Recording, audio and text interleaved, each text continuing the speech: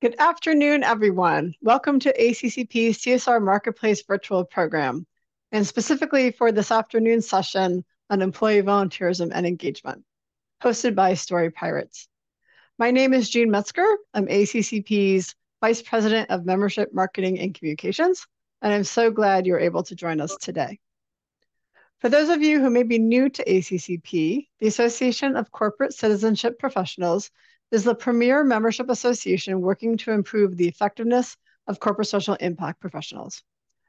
We connect our members to the people, knowledge, and resources they need to enhance the impact they're having in their companies and in their communities. Before we get started, I'd like to remind everyone that this is just one session of several that will be hosted this week. On the slide that's appearing on the screen is our CSR Marketplace virtual schedule, and you can still register for the remaining programs. They are all being recorded, and we will be making recordings available to everyone who registers and on our website. ACCP is committed to providing high-quality programming that shares practical and actionable insights. In addition to this week's CSR Marketplace, we have several programs coming up, including our monthly webinars and our Impact Measurement Summit in early December.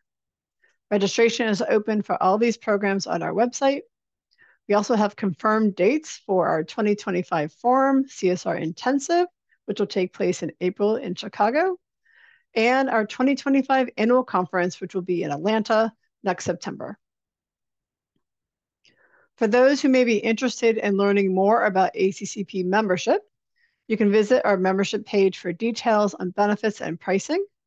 And for those of you who are already members, we encourage you to share information about ACCP to your professional network, as member referrals are our #1 source of new members. You will find sample language and tools on our Member Get a Member webpage. Now for some webcast housekeeping. We have enabled transcripts and closed captioning for this webcast. You can click on live transcripts to view subtitles. And if you click on the caret on live transcript and select view full transcript, you'll find the full transcript of the webcast. Chat is enabled for you to engage with other attendees and the panelists throughout the webcast or the program, and I encourage you to do so. We also will take Q&A towards the end of the discussion, and we encourage you throughout the program to use the Q&A feature to ask the panelists questions. And if you see a question that resonates with you, please click the thumbs up button by the question to upvote it. And with that, I'd like to turn over our presentation to Amy Fiore. Hello, everyone. Welcome. Thank you so much, Jean and ACCP. We are so glad to be here today. My name is Amy Fiore. I am a managing director of Sobel Bixel Consulting for Nonprofits. And our session today is called Finding the Perfect Fit Between a Corporation and a Nonprofit in Terms of Volunteer Programming.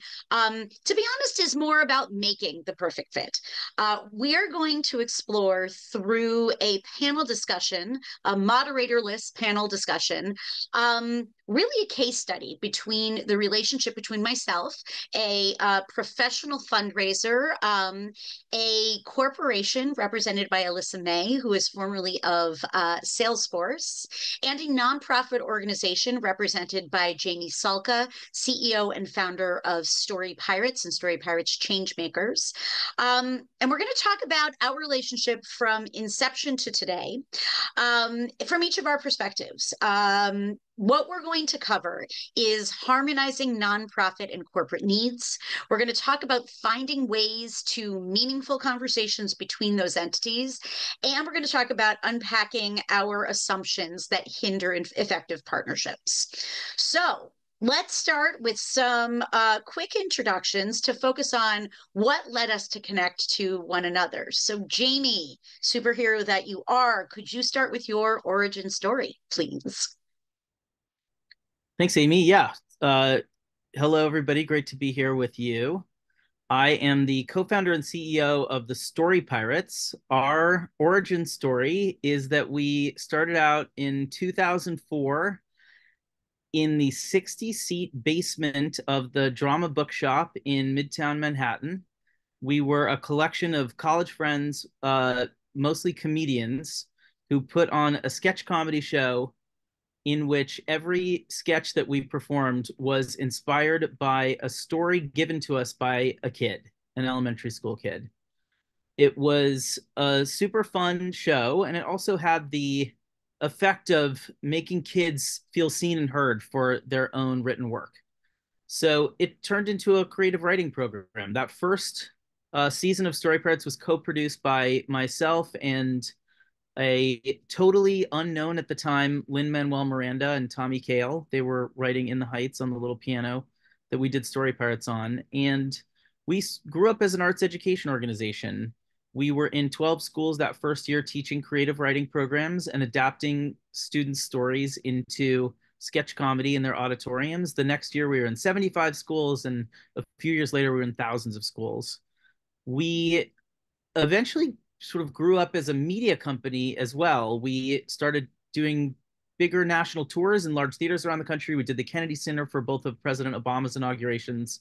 And in 2017, we launched a podcast based on the exact same sketch comedy show we did so many years earlier in that little basement theater, taking stories submitted to us by kid listeners and adapting them on our show. And the podcast just became the #1 podcast for kids and families almost overnight. It stayed there. We've won almost every award in podcasting, often 3 times over, and we just crossed the 100 million download mark. And I should mention, because it's relevant to this panel, we get about 30 to 40,000 stories each year sent to us by kids all over the world now. And it's really important to us to let all the kids know who sent us stories that even though we can only adapt probably 50 stories or so on our podcast each season, that it's not a writing contest. We're not picking winners. They're all winners to us. And the way that we let kids know that we love their writing is an initiative that we started called Story Love. And it is an initiative in which we read and write personal, thoughtful responses to every single kid who sent us their story, making sure that we call out details that we really appreciated and encouraging them to keep writing. And it's an enormous amount of work. And the way that we've gotten that work done is by turning it into a corporate volunteer program. So we partner with Fortune 100 companies, and we give these stories to volunteers around the country at major corporations to help read and write thoughtful responses to all these kids. Alissa, how did we find you? Thanks. I always loved hearing that story, Jamie, especially Lin-Manuel Miranda. You've got some famous roots.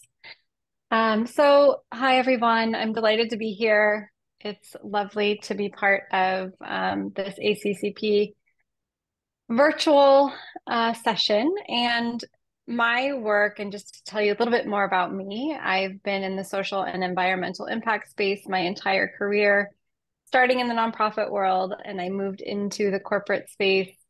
And most recently, I was at Salesforce doing this work globally and building partnerships that span the globe. And we're here to talk about one of those today with Story Pirates and Story Love. I have a consulting practice as well that I do off the side of my desk. I've been doing that for about 8 years, where I support early stage companies to build social impact and environmental, social, and governance strategy at the ground floor of their companies that can help them to grow and scale as the company grows and scales.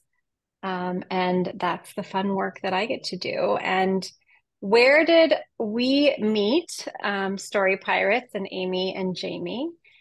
We're going to do a little rewind, not that we want to, and that it's a fun time to think about, but let's go back to the early days of the pandemic.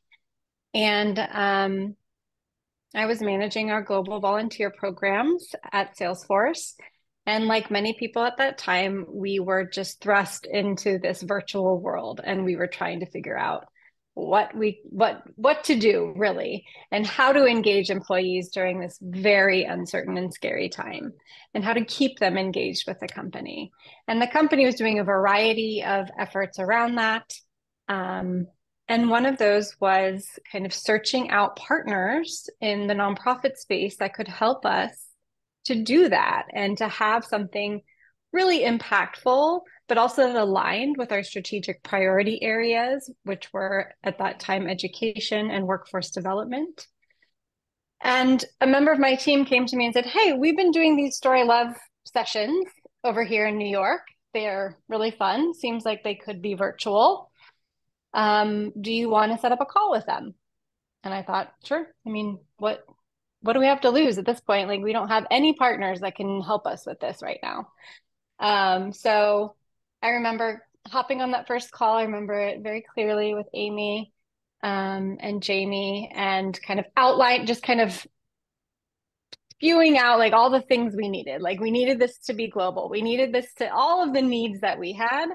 And we'll just kind of talk through maybe, the development of this partnership, and, how that might look a little bit differently, or how I might have done things differently.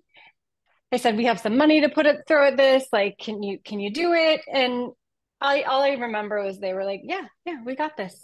They were very agreeable and very excited around the partnership. So to me, it sounded like, yeah, they've got this. So that's where it began. Amy? It is where it began. So my background, as I mentioned, is I'm a career nonprofit administrator. I started with Story Pirates about 6 years ago, and inherited as the director of development, in addition to my nonprofit consulting. And I inherited a corporate volunteer program that was already brilliant. The difference at the time was all of the stories that we received were printed. They were handwritten. They in children's hands. They were, colored in with crayons, and we would put them into suitcases, into rolly suitcases with golf pencils and little pieces of paper in a very complicated system of manila folders that would make sure that the right story got the right story you love note, that went back into the right folder, that got back onto the right shelf in our office, that then made it back to that particular teacher or to that particular family. And we had some corporate partners at that point. We were rolling those suitcases into boardrooms. And when the pandemic started mid-March 2020, we were in a lot of trouble, to be honest with you. We were an organization, other than these boardrooms, we were an organization that existed on live stages. It existed in classrooms.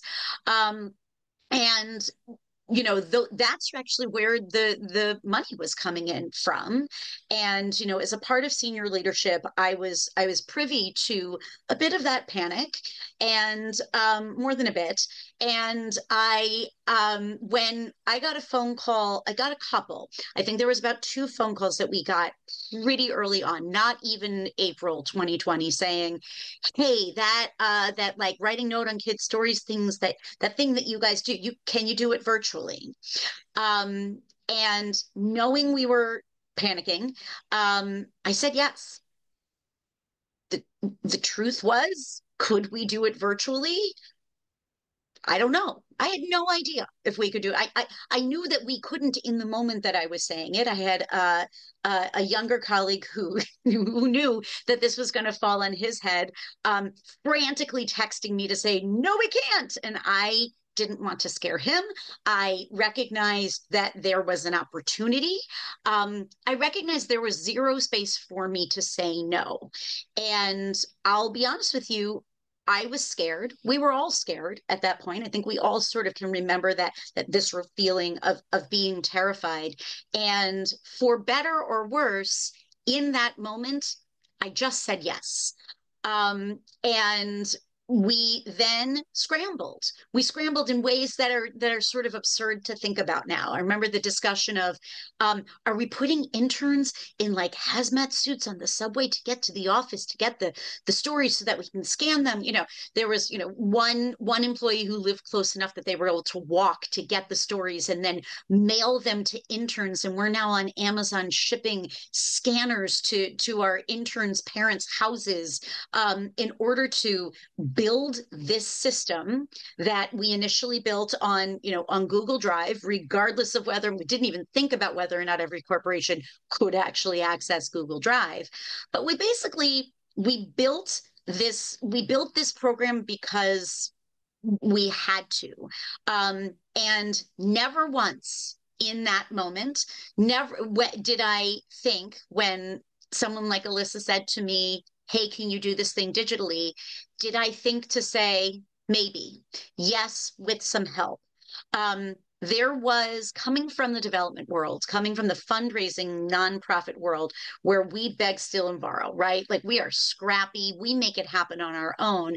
And what we know is when a funder asks you to do something, you do it most of the time. There was no space in my mind to say maybe. So I said yes, and we managed to make it work. And that really was the beginning of where we started, because I made an assumption that if I said anything other than yes, the corporation, Alissa, would walk away and would say, oh, well, we'll find somebody else, because we didn't know who else was making this happen. We knew it was early, and we knew we were desperate at that time. And so my assumption was, if I said any version of anything other than the word yes in that moment, then I would be in trouble, that we would be in trouble as an organization. And luckily, Jamie's response when I said, hey, I just enlisted us in something was basically like, heck yeah, you did. What else were you going to say? There was no other answer within that moment, because of the world and the assumptions that we had from our nonprofit space. So, Alissa, let's turn then back to you. What were your assumptions in that moment?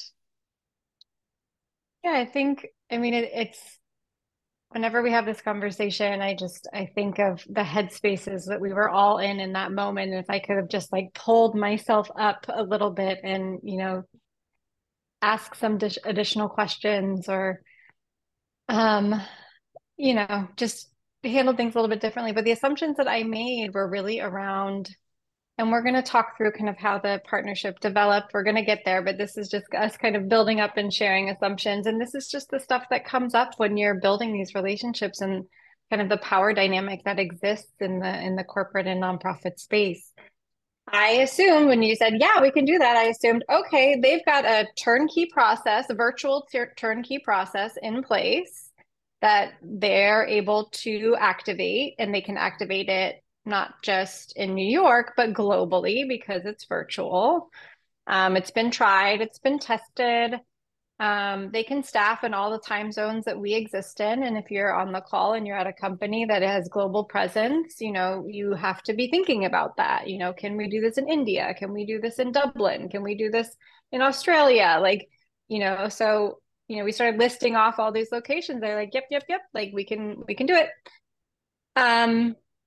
And kind of assuming, oh, they must have staff in those places that, that are going to be doing this. And I think, you'll hear from Jamie a little bit around what that meant.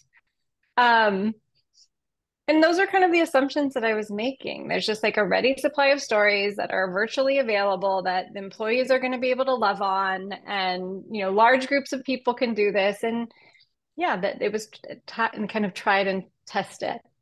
I think I picked up a little bit on the fact that maybe it wasn't tried and tested. And so when we did have the discussion, I remember saying, and this I think happens a lot when you're entering into new partnerships with nonprofits, especially in the volunteer space, like, let's try one, let's pilot it, let's see how this goes, let's do a couple. And I think behind that, for me, there were some fears that I want to share. Like, I think on the corporate side, depending upon what company you sit at, there's a perception that, these things that you put on globally for employees need to be very buttoned up and very high caliber, and they need to have a certain level of quality to them before you put them out into the world. So those pilots were going to be really integral to making sure, in my mind, that we had that level of had done that level of due diligence, but also that we were able to kind of feel out if this was gonna be a good relationship and was gonna work for us.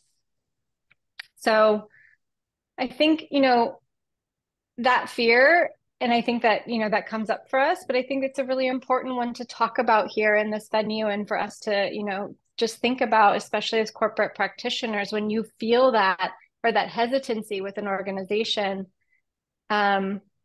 That's a moment, that's a trust building moment. That's an opportunity to build trust. And that's an opportunity to have a deeper conversation, I think. And we went and did some of those pilots, and I'll share a little bit more after. But yeah, and just we're able to give some really constructive feedback, and Story Pirates was very open to implementing and incorporating that feedback too. But Jamie, I'd love to hear from you about some assumptions and things that you were feeling at that time too. Sure. Well, let me take a step back and, just say, for anyone who's wondering, why are we telling you all of this? I think, what we're talking about here today is employee volunteer programs and employee engagement programs, and how do you create a great one, and where do great ones come from? And I think what we discovered, and I don't think we discovered it until you had left Salesforce and we reconnected with you, and we sort of had, it just sort of came to the surface that, like, actually maybe putting this partnership together was a little bit more complicated than any of us realized at the time, in ways that we couldn't fully communicate with each other. I think we've now realized that a great employee engagement program and an employee volunteer program is a partnership between two unlikely partners: a corporation, which has one set of norms and values and expectations, and often a scrappy nonprofit. Even great ones do not have the resources of Salesforce, or even a tiny fraction of them. And I think, what we're talking about here is something that there was no word for when we first started collaborating in the early days of the pandemic. But I think there is a word that's sort of, a sort of an active part of the zeitgeist in this space right now, which is trust-based philanthropy. And I think what we're talking about a little bit here today is that what is trust-based philanthropy, and where does it come into play? I think, Amy, something that you touched on that I want to highlight is how complicated it felt for us in the moment to be honest about our challenges or drawbacks as an organization. First, let me just say what we were really confident about. Like a lot of your assumptions, Alissa, I think, about our program were well-founded. We were absolutely confident that the program that we had, the volunteer program, was an A+ event that would leave employees feeling uplifted, satisfied, like they'd done something important, and like they'd connected with their colleagues in a meaningful way, right? It's a team building event. It makes people laugh. They walk away in a great mood. We consistently get rated as one of their favorite volunteer activities. So we're really proud of that. And we were proud of our, sort of like suitcases and golf pencil system that we'd created. It was a little scrappy, but it was very effective. We're managing tens of thousands of stories coming from all over the world, and we managed to get every single one of those stories to a different city, in the hands of a volunteer, and eventually back to the exact kid who wrote it, and we never mess it up. What we were not confident about was doing it all over Zoom. We had no system. Like, we're not a tech company. We don't even have an IT person at all. The closest thing is probably Amy, and that is really saying something, my friends. Terribly. So, I think we had a moment where our entire revenue had just collapsed. You know, if 95% of your revenue comes from schools and theaters, in March of 2020, those places stopped existing. And we really needed to say yes to what you were asking us to do. And I think you probably did ask some good questions to help us pilot the program safely and make sure to work out any kinks. But, you know, it's like I look back and think to myself, why couldn't we just say to Alissa back then that week, we feel really confident about a lot of this, but we don't know how to do it digitally. Like we don't know how to get the stories in an organized fashion to everybody. We don't have an IT system that can handle that. You know, you guys are one of the biggest tech companies in the world. Maybe we could find a solution here. That seems really easy right now, but it didn't seem easy at the time. At the time, the only thing that we felt was the power dynamic, and that we just needed to say yes and figure out how to make it work. You know, I think what the idea of trust-based philanthropy, you know, as Jamie was saying, that term, if it was being bandied about at all, it was definitely in siloed conversations. It was a thing that we need. And I, working in the nonprofit space with a lot of different nonprofits, I will also say that we're still just, you know, tip of the iceberg in terms of these conversations. And most of the time when we're seeing these conversations about what does trust-based philanthropy mean, first of all, it's always someone on a dais and a lot of people sitting in a room. There is not a lot of face-to-face conversation about it. And almost always those conversations are between a philanthropist or a foundation and a nonprofit. And very, very rarely are we seeing those conversations between corporations and nonprofits. And there is a fundamental difference in the way we operate our day-to-day.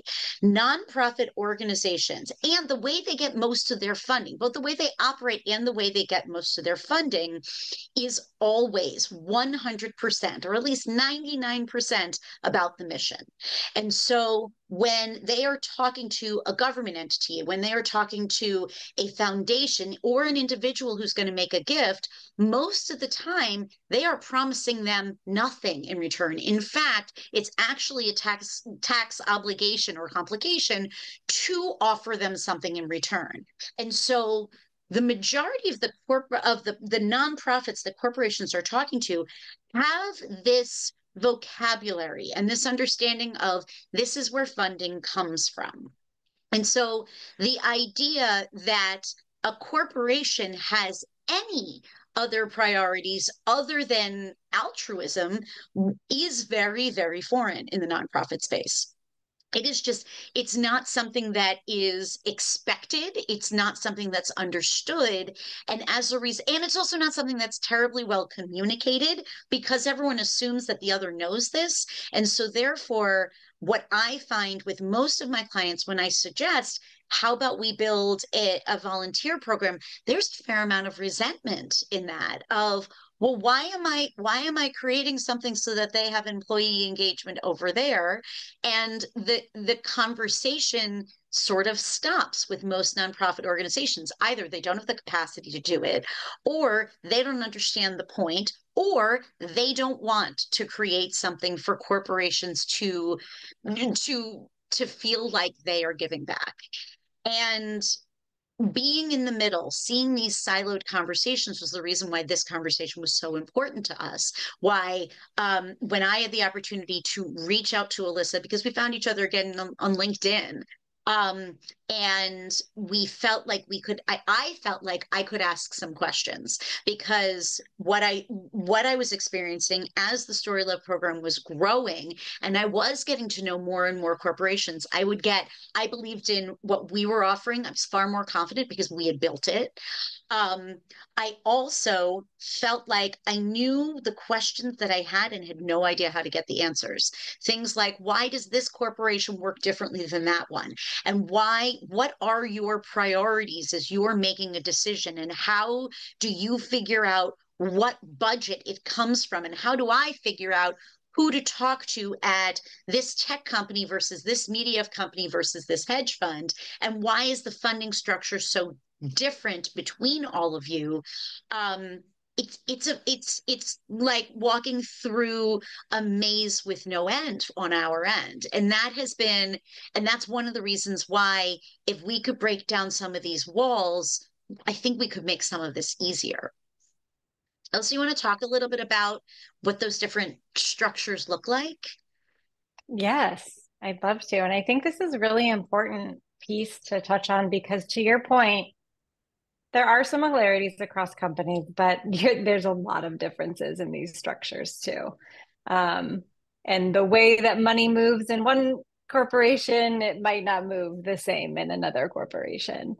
And the goals too. But I think there are some kind of overarching goals that a lot of corporate practitioners on the call might agree with. So what I started out by saying, like, you want alignment ideally with any sort of philanthropic efforts you're putting out into the world and whatever priorities you have. So, if this were, something that was supporting physical therapy on horses, like that wouldn't have aligned very well with our strategic priorities at Salesforce. So that's, one of the things that is a goal and a criteria, a checkbox that we're listening for in developing these partnerships, right?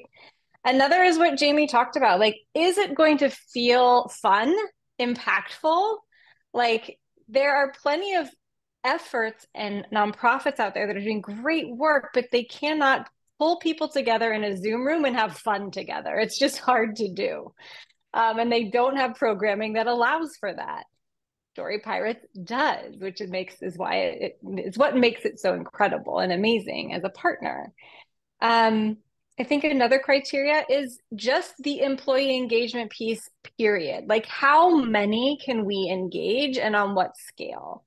I think, those numbers speak to leadership, and their ears perk up when you're able to say, we engaged over 5,000 employees in 10 different countries. Like, that's a conversation piece for a corporate practitioner. It's not so much if it's, we engaged one team in New York. So it's, so those are some of the goals that are kind of the checkbox that I have in the back of my mind that I want to bring forward. And then to kind of, move towards, like, once you are building that partnership, and Amy, you asked about like those kind of internal navigation points. I think we were looking at ways to, if we were going to build a partnership, we wanted it to be sustainable, or I did. That was like my personal kind of soapbox that I was on for my team. I was like, if we're going to enter into this, like, we want it to be financially sustainable for the nonprofits. We don't want to be kind of a one and done situation. So we need to find the ways to plug them into all the places at our company that will produce some line of funding for them. And again, if you're on the call and you're at a corporation, you do not hold very big purse strings. They're actually quite small as it compares to the rest of your company. So my budget was teeny tiny as it compared to the marketing team or the sales team or our technology team at Salesforce. So I think finding those ways and those avenues to get your partner plugged in, and we were able to do that at Salesforce. So we were able to make sure that, first of all, this was built into our annual budget so that we had kind of a rotating check that was going to Story Pirates for the work that they were doing with us. We also worked with our recruitment team, so the onboarding team, because Story Pirates started to do all of our onboarding at Salesforce globally. So pulling from their coffers and making sure that they were supporting Story Pirates. And then this was a team-based thing. So any team could engage with Story Pirates and say, hey, I want to host one over here. And we would say, well, here's the price tag, and here's how you get it charged to your cost center. So all of those different funding streams we were trying to bring towards Story Pirates to make sure that the relationship was sustainable. And I'm very proud to say, and Amy and Jamie, you can speak to it, but like, the partnership continues today. And I think it probably does because we were able to do that. Definitely. Yeah. I think one of the things that you did that's really helpful that you just mentioned is you sort of diversified the funding within Salesforce itself, which, there's a danger for nonprofits in the space where you have all your eggs in a basket. And I know that the budgets for the CSR department within a corporation can be minuscule compared to the larger budget for other departments, but it's an enormous budget for most nonprofits. Amy says the statistic all the time that, I think the typical budget for corporate funding of any kind for nonprofits, like the average is about 3%, right, of an entire It's about organization's budget. 7. Overall giving is about 7% is corporations. Now that is up 3% over 5 years in, like, according to the USA Giving report, but it is this teeny tiny piece of the pie. Yeah. Yeah, and it can actually be perilous for nonprofits because if you're working with, we work with Amazon, Salesforce, NBC Universal, Comcast. I mean, these are big companies. And, if they get a new CSR director, they change strategic directions, and all of a sudden they have a totally different kind of philanthropy that they're supporting, that can nearly cripple a nonprofit our size. And one of the things, Alissa, that you did that is really helpful, like we're still working with I think almost all new hires at Salesforce. It's an enormous amount of people. Yeah. We're really honored to be sort of the first touch point in the first week of most employees' experience there. And it helped us be able, Salesforce went through some, along with the downturn in the market, toward in the last couple of years, they went through some restructuring, and we did feel the impact of that, but it was mitigated by being diversified in different aspects of Salesforce in terms of funding. But I think sort of all of this is touching on sort of like this bigger conversation that I think we're having now, and I think we have the credibility to have because we put this partnership together and it did thrive. But now looking back at the partnership, realizing that there are things that we could have talked about and should be talking about going forward in this partnership or in any employee engagement partnership, particularly about how nonprofits and major corporations collaborate with each other, because they're really different types of entities. Corporations expect a certain amount of professionalism, like you mentioned, Alissa, earlier in the talk, and nonprofits, we certainly know what the expectations are, but it's really complicated for us. Like sometimes a corporation is like, we need an answer on this right now. But like the thing you're asking, the person responsible for that is a part-time employee and they work Tuesdays and Thursdays. So those are the only days we can answer that question. And, there's just a sort of inherent structural, we've used the word power dynamic before. It really is, there's sort of different types of entities with different types of resources that are on some level, I think, all pretending that they're working on the same exact thing, but they're not approaching it in the same ways. They have different needs, they have different objectives and different resources. And, like on the other side of it, for example, this was a big opportunity for us, not a challenge. I think it took us a while. Nonprofits are focused on their mission, right? Like you're focused on how do I create programming that has the biggest impact on my mission? And for us, sending a note to every single kid of tens of thousands of kids who wrote us a story, that is our mission. That's so important.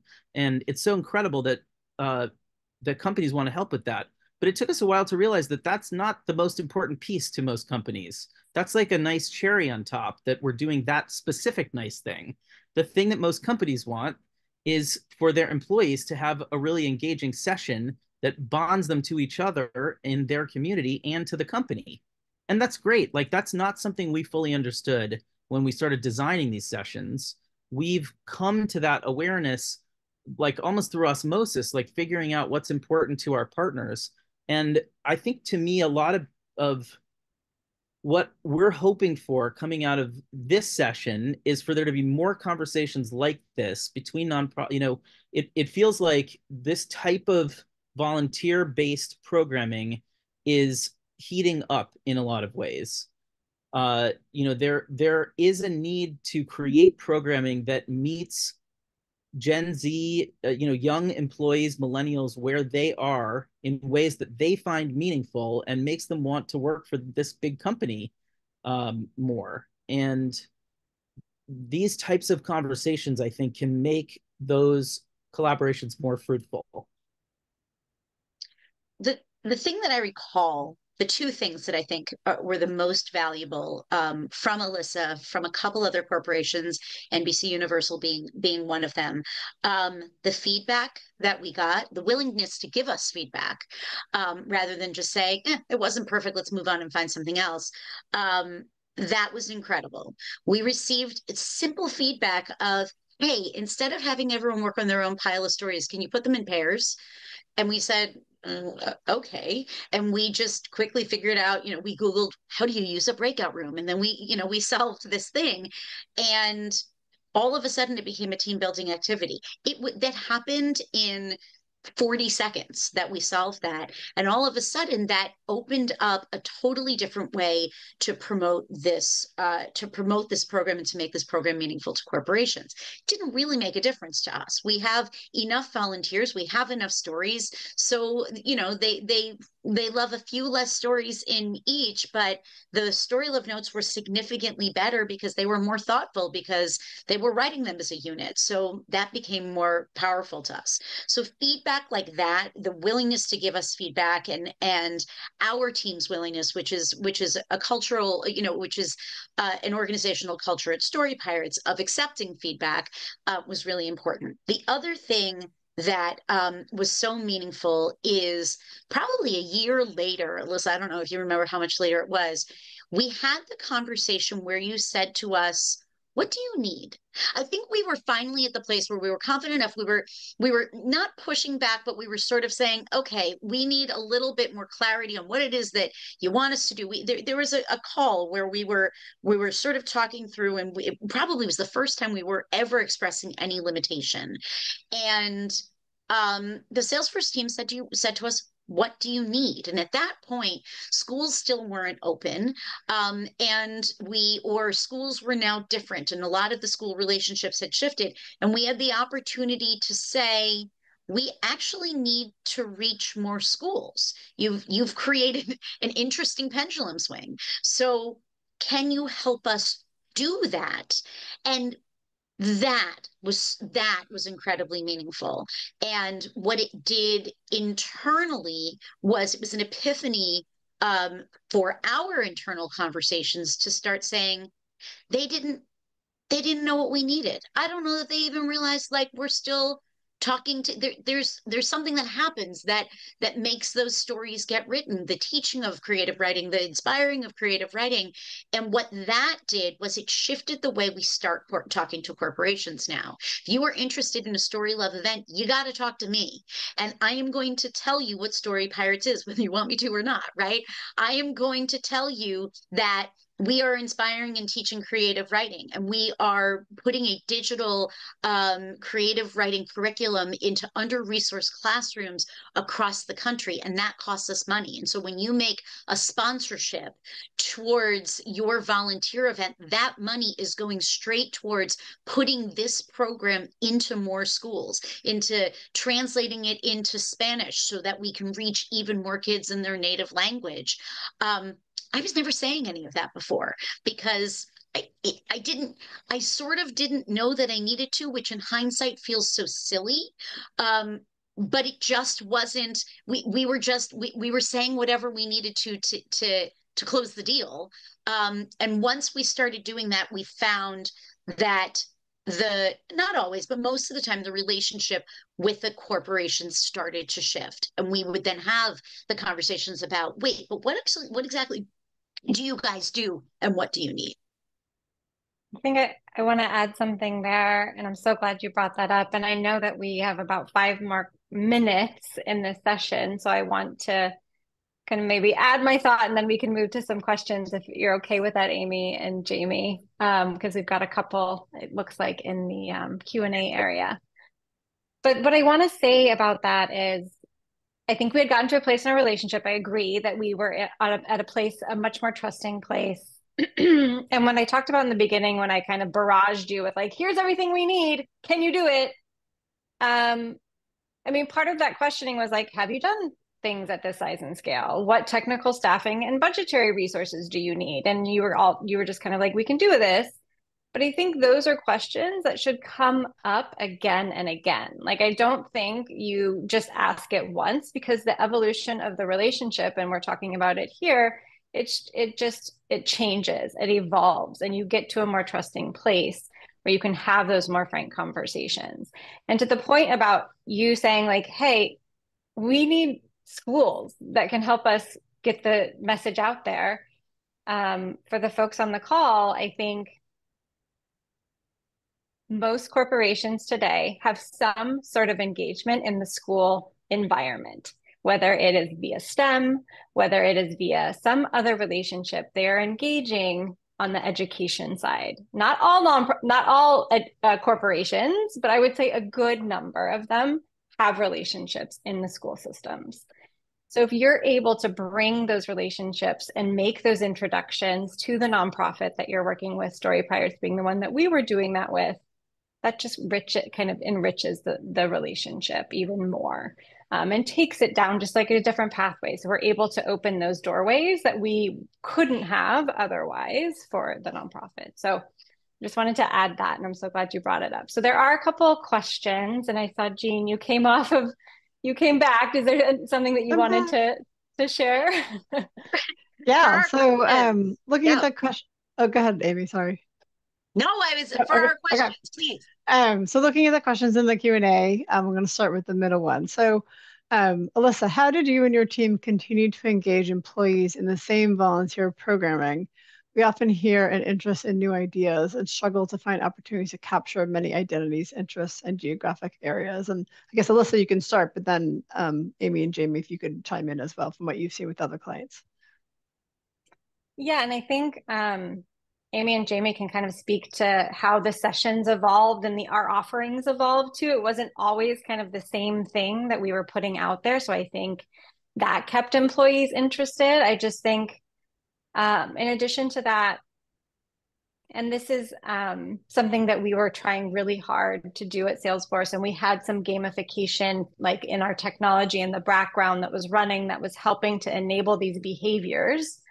But all that to say, we wanted our employees to go deeply with nonprofits rather than spread themselves out and kind of do the like throw spaghetti on the wall, engage with 10 different nonprofits over the course of the year. Like, we were encouraging the behavior to go more deeply with the nonprofits that we were working with. So we wanted teams to develop a partnership, not just do one session with Story Pirates, but like make it their relationship that they were going to invest in over the coming year. And the conversations that I had with Story Pirates, then Story Pirates can have those with other teams, because they're becoming becomes more of a relationship there. So I know that, Story Pirates did a few different things, and they continue to kind of try different things and make, keep things fresh. But at the heart of it, it's these, I mean, I probably did 10 Story Pirate sessions, and I will tell you, it never got boring. Let's just say that much. So this particular engagement is very different from others. Maybe planting trees feels very rote, but the opportunity for fun and engagement and just to hear these stories, it never got old for me. But I don't know, Jamie or Amy, if you have anything to add to that. I would, yeah. I mean, I think on some level, Story Pirates doesn't get old because the stories themselves are genuinely entertaining, and they're so funny and weird and crazy. They make for really organic engagement. But we have created different variations of Story Love, but I think we feel the pressure from companies as well, that they're always looking for something new. And we've racked our brains, like, do we have a totally different opportunity to shake things up? And we do not. And we're not going to create an inorganic one unless we come up with something honestly. Do you know? Like, I think one of the reasons it works and what I'd be looking for if I were a company is a volunteer program that's not tacked on to try to get corporate dollars, something that's genuinely integral to the company, like a real need that is best served by using volunteers. And, you know, Story Love just sort of fits. But I didn't come on to promote this, but I'll just mention that we do have some new non-volunteer employee engagement workshops that we're bringing to companies. We have one at Snap that we're doing next month, and we think we have a lot to bring to the table, particularly for companies that are grappling with employees coming back to the office and maybe wishing that they were still at home, and making the environment at work more collaborative, engaging, fun, playful, using some of the storytelling techniques that we've pioneered. Another example is our some media companies, some from our media partners. One works really hard to pair us with other nonprofits, and then bring employee mentors into that. So if you're trying to figure out why Jamie and I look familiar, apparently we are in a PSA that runs on all NBC Universal streaming properties that my mother keeps telling me keeps airing. So and that was all because of our volunteer. That started with our volunteer engagement. It started with our partnership with that corporation, and they paired us with a group that mentors teenagers to put together videos, and then use their own incredible, television producers to act as mentors for that.